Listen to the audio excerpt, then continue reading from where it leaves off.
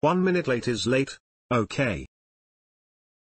So I had some attendance issues at an old job. Not really, the policy was that within 5 minutes of the shift is still considered on time. Well, I had a manager who wanted to abruptly change corporate policy and define clearly that late equals late. So background, it's retail and I'm in my senior year of college. I'm not making a career out of this job, and I'm 5 years older than all of my co-workers. My immediate manager felt threatened by me, as I had previously declined leadership positions to finish school. He always had something he needed to fix about me even though I had 7 straight months of rockstar performance, exceeding metrics by plus 10% above goal, and I frequently aided in training new employees. Once again, this was a college filler, not a career move for me. I'm not a bad employee. However, I was a busy employee. My last semester working there I had 5 classes, and would be usually within a minute or two to my shift. So manager one day specifies I'm late, it's 3:01 and my shift starts at 3 o'clock, to which I said marginal. He, in front of other co-workers, decides he's gonna put his foot down. No, combustible geoduck 1 minute late is late. So I stopped my task and calmly asked him, then what does it mean when I'm staying 45 minutes after my shift to help when we're short-staffed? And he said, we don't even want to have this conversation right now, and left. To be fair, he's not wrong. He handled the situation wrong. If he wanted me to change something we could have talked in private. He wanted to swing dicks in front of the new hires. So I complied. I made it a point to clock in and out exactly when my shift starts and ends. It's glorious. A couple weeks later he tells me I need to do something 2 minutes before my shift ends. So I start the task, and 2 minutes later I said, sorry manager, my shift is over. Clocked out and left. My mindset is go ahead, try to fire the best looking employee on paper for working exactly his shift and not a second long. He didn't want to swing dicks after that. TLDR. A minute late is late, and I don't get paid overtime to work after my shift, so if your operation is so concrete that we need to be accurate to 1 minute of the schedule, you don't need me when I'm done. Now to the comments. My favorite is when I had a job where being more than 5 minutes late carried the same penalty as calling off completely. Get stuck in traffic? Oops, can't make it in at all. Enjoy. Had one job that tracked late and no call, no show separately. Anything more than an hour late counted as a no call, no show. I show up 4 minutes late one day, and this is my third and will be a write-up and suspension. However, I hadn't had any no call, no shows, so I go across the street and grab a coffee and come back and pop myself in the break room. About 20 minutes later my manager comes by and asks what I'm doing on break already. I tell her I was 4 minutes late and was going to be written up, so I'm waiting until I'm an hour late so I'm not. You could see her face quickly going through the stages of grief. Denial. No, that's not actually happening today. Anger. You're ducking kidding me, right? Depression. Just a real heavy sigh. Acceptance. Just get to work. I'll take care of HR.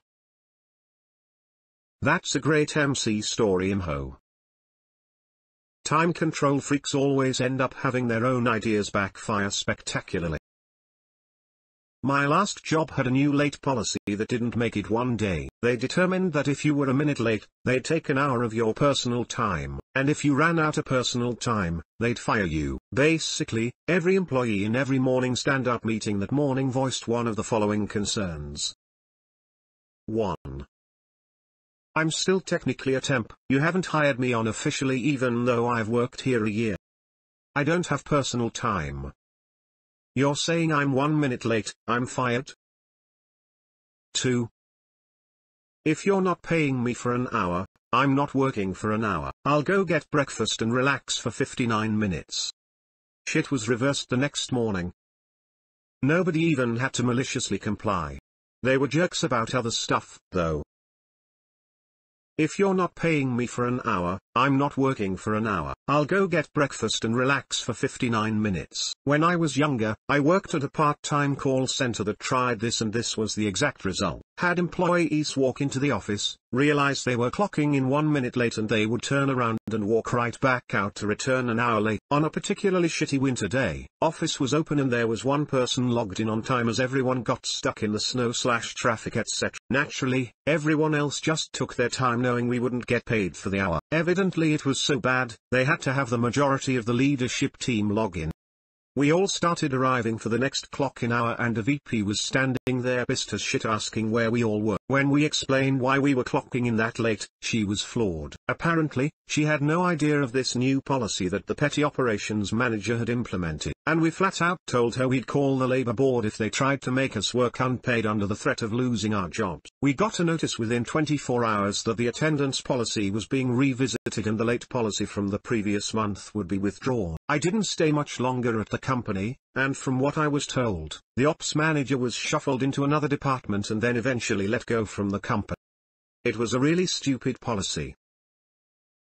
I had a similar scenario in an old job. The MD/CEO decided that he was fed up of people arriving a few minutes late even though almost everyone there would average being about 5 minutes early. 5 minutes late one day, 10 minutes early the next. On top of that averaging about 5 minutes early, which nets the boss nearly 30 minutes per week of extra time per employee. The entire company was salaried and almost nobody went home on time, nor did people often take their full lunch hour unless they had an errand to run. Similarly, to your scenario, the boss started making a big fuss about anyone arriving late. Unfortunately for him, the most popular person in the company was having a bit of a rough time and so was late a few times in the first week, and thus got singled out. For nearly a month, every single employee would arrive at their normal time and stand outside the front door chatting until 8:59, then walk in and sit down. Every single employee would stand up at either 12 o'clock or 1300 hours. We had staggered lunches, to ensure cover, and walk out for lunch, then walk back in at 12 or 13:59. And every single person would stand up at 17:30 and go home. Nobody said a word, nobody made a fuss, everyone just followed the clock perfectly. After 3 to 4 weeks, the boss announced a new flexible working policy allowing staff to work 30 minutes around scheduled start/finish times without permission, as long as they made up the difference within the same day. For example, no leaving early unless you started early, if you arrive late stay late. That's kinda the policy at my work. If you're late, you can make it up at the end of the day. We can leave an hour or two early provided we make it up within the week. I've only had to do that twice in the last year, but it's nice knowing the option is there. I'd like that. Early doc appointment? Work an hour later sometime during the week and it's taken care of. This is so cathartically relatable to me. I have a research job where for some reason my company has us all pick a specific 8.5-hour window to work during. But our job does not have any reason, apart from meetings, where it matters at all what time we put in the work. Up until recently, I had been routinely staying anywhere from 30 to 60 to sometimes 90 or more minutes late just to get things finished when I was on a roll. Didn't strictly have to, but I like my job well enough, and sometimes when I was in the middle of stuff I just wanted to keep rolling. Because I'm contracted to work 40 hours per week and I always go way over that, I tend to not sweat it about being 10 to 15 minutes late for my start time, and nobody has ever cared. Well, anyways, a few weeks ago, my manager sent out a very rude email to a few of us saying that she knows we have not been following our scheduled working hours, and that we need to start doing so immediately. At first, I was super angry.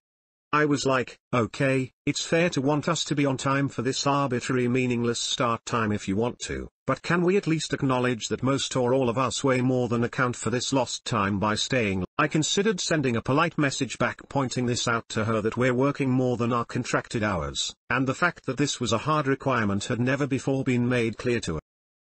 But then it hit me. Her email said to follow our scheduled working hours. So, every day since this happened, I've simply arrived right on time or a few minutes early, and then left at my ending time, to the minute, regardless of what I was in the middle. A couple of other people are doing the same.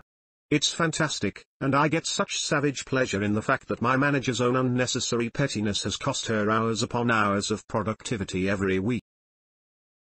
OP replied, "That's the thing, I was a team player until I was nitpicked out of playing as a team. If you want to employ a robot, go ahead.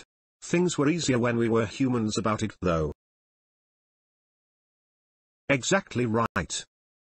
I didn't mind working late really at all when we were all chill about it and understood that it all more than evened out. But if you're going to be a jerk about 10 minutes, then I'm not doing it anymore. Why would I?